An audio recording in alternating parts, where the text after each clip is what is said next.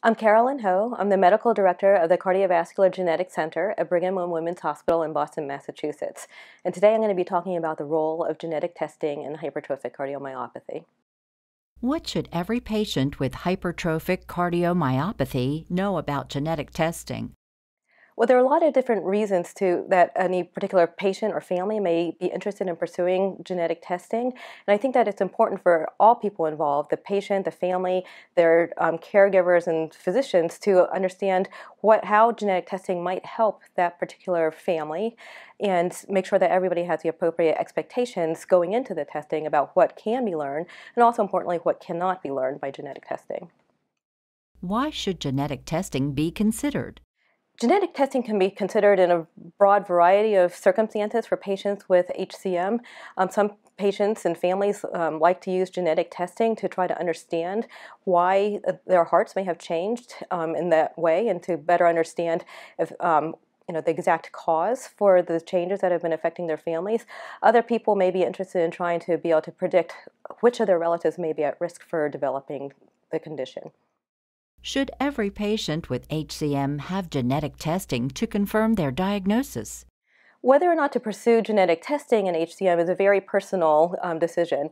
Some people are very interested in obtaining information and feel empowered by gaining more information and have families that are very interested in pursuing confirmatory or predictive genetic testing. And I think that in those situations, genetic testing can play a very valuable role.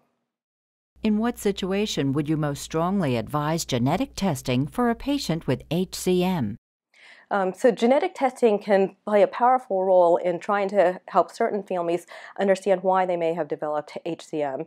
And families may consider it if they have a particularly strong interest in trying to understand that reason and trying to really drill down and become as specific as possible in understanding why their hearts may have changed so much and why certain family members may be at risk. And genetic testing may be particularly attractive for certain families where HCM has had particularly serious outcomes. Families that have suffered a high incidence of needing cardiac transplantation or where family members have had sudden cardiac death. In those instances, genetic testing can really help us become more definitive about what might have caused HCM and which family members may be at risk so we can target them early on with appropriate follow-up. Can genetic testing predict the risk for complications? When the genetic cause of HCM was first identified back in the 1990s, there was great optimism that there would be just a small number of mutations that cause HCM and that each specific mutation might have a very characteristic clinical signature. And so by identifying which mutation was present in a family, we would be able to very precisely map out what their prognosis might be. But unfortunately, the situation is a lot more complicated than that, and there are thousands of different mutations in a dozen different genes that are responsible for causing HCM. Each mutation typically only arises in or is seen in only one family or perhaps just a handful of families around the world, and the clinical outcomes are not that consistent. And so we really can't use the results of genetic testing to predict how any particular patient or family may do, except in very certain rare cases where there have been mutations which have occurred recurrently in different families and have had more consistent, usually serious outcomes. So if there is a situation where that specific mutation arises, sometimes we may have some insight into how a patient or family may do, but largely we cannot precisely predict prognosis from the results of genetic testing. Will the result of genetic testing help determine the best treatment? Genetic testing can help us figure out what the cause of HCM is, but doesn't necessarily help us figure out exactly which treatments to use. HCM is very variable in how it may play out, both in any particular patient and also even within families that have the same underlying genetic mutation. Different family members can have very different clinical paths than each other. And so genetic testing usually does not help us identify different treatment strategies for specific patients. What should I do if my genetic test is positive or negative? Well, there are two basic types of genetic testing that are performed to better understand HCM. The first type of genetic testing that's done in a family is done to try to establish the diagnosis and to see if we can find the genetic cause of HCM. And in that situation, genetic testing is performed by looking for mutations across a broad variety of genes. Usually there are large gene testing panels that are used where up to 100 different genes are included on the panel, including sarcomere genes, which are the most common cause of HCM, and a number of different genes that have been associated with HCM and other types of cardiomyopathy. So those genes are looked at base pair by base pair in the initial family member that goes forward with genetic testing to try to identify whether there's a disease-causing mutation in any one of those genes. And then once a disease-causing mutation is identified in an individual, that establishes the genetic cause of their HCM and allows us to move forward with predictive genetic testing in the family. And in that situation, it's a much more straightforward type of genetic testing where family members that are at risk for developing HCM because they're related to another person that has HCM may undergo a much more focused type of genetic testing where instead of looking across many hundreds of different genes, only the specific disease-causing mutation that was found in their relative is looked for. And this to determine whether or not they have inherited that particular mutation. If they've inherited it, that's a positive genetic testing result, and they are at risk for developing HCM. We can't determine when it might develop or even if it might develop, because not every mutation carrier ultimately develops HCM, but it does indicate that they are at risk for developing HCM and should be followed over time. If their genetic testing is negative, meaning they did not inherit the gene mutation that causes HCM in their family, then they are not at any increased risk for developing HCM. And in certain situations, we may be able to dismiss them entirely from further ongoing clinical screening. If I screen my child for HCM, are there risks if my child is found to have a genetic mutation? So negative genetic testing results means that after looking through a big panel of genes implicated in causing HCM or other cardiomyopathies or heart muscle disorders, no change in the individual's DNA was found that is thought to be capable of causing HCM.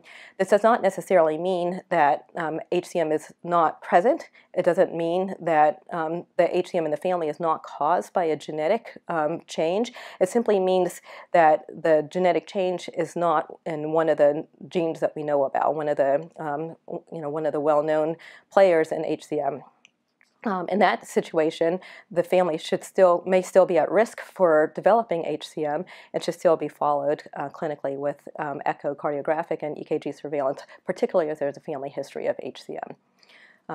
In the case of family genetic testing, if a known disease-causing mutation has been found previously in the family and another relative undergoes directed family mutation genetic testing to determine whether or not they've inherited the family's mutation, if that testing is negative, meaning they did not inherit the family's HCM mutation, then that indicates that they are not at increased risk for developing HCM. And in some instances, if we are very confident that we have indeed identified the genetic cause for HCM in the family, that an individual who has not inherited the family's mutation may be dismissed from long-term clinical evaluation and screening. So some parents may be interested in trying to learn whether their children may be at risk for developing HCM by doing genetic testing to see whether that child has inherited the mutation that causes HCM in the family. There are several protections in place to help guard the rights of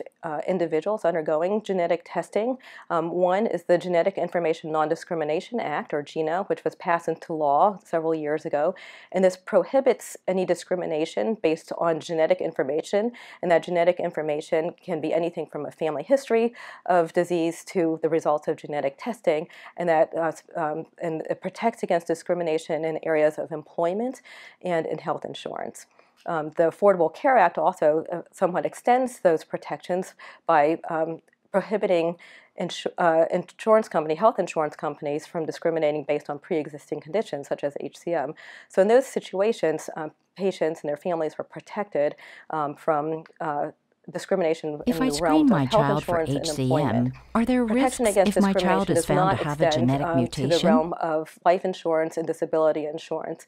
And in those situations, there's a potential for discrimination based on genetic testing.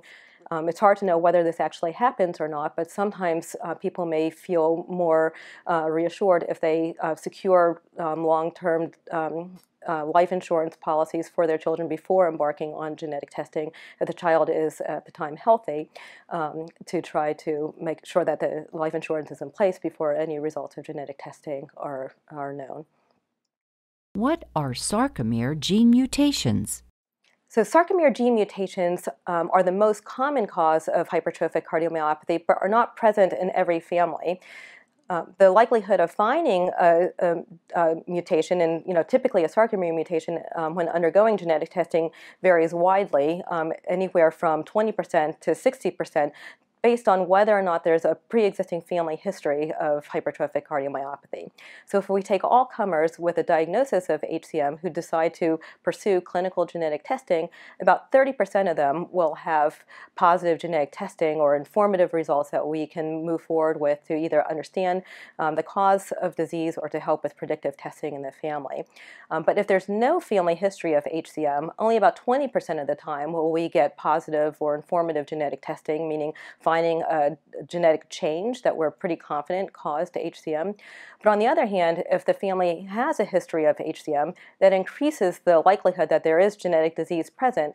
And in that situation, about 60% of the time, we'll get a positive result from genetic testing, meaning that we can find a change in the DNA of the individual that was tested that we think is quite likely to cause their HCM.